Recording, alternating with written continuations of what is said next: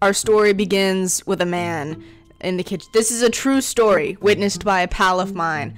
The man comes into the kitchen and he has chicken and he runs it under the sink, just gets it wet.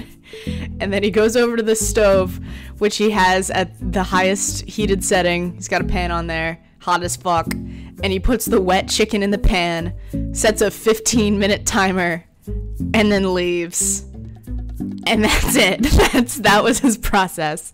And then the chicken begins to smoke, and the kitchen is filled with smoke, and they have to open up windows because the apartment is now filled with smoke.